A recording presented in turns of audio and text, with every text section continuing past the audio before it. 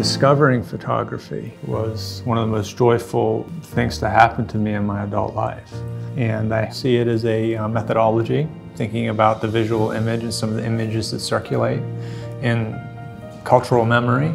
So it's time to kind of reinvestigate the cultural representation of war and then how it's experienced by people who live it, including, most importantly, citizens of the countries where the American military occupied and fought for some time.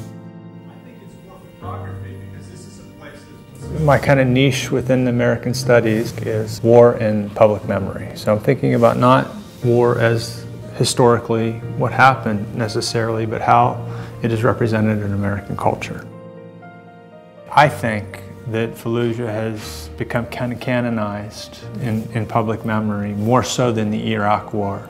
So it's time to kind of reinvestigate what Fallujah means for different communities. The initial impulse for me is just to visit the hometowns of the soldiers that were killed in Fallujah and the Marines that were killed in Fallujah, and trying to think through what has been lost.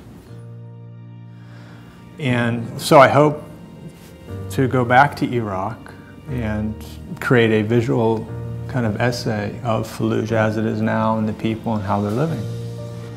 Because I think that's essentially the point that I will want to make, is that it's not only American families that suffer some type of loss in war, and that should be obvious. Often those perspectives are kind of eclipsed by larger narratives, and at least I think in American public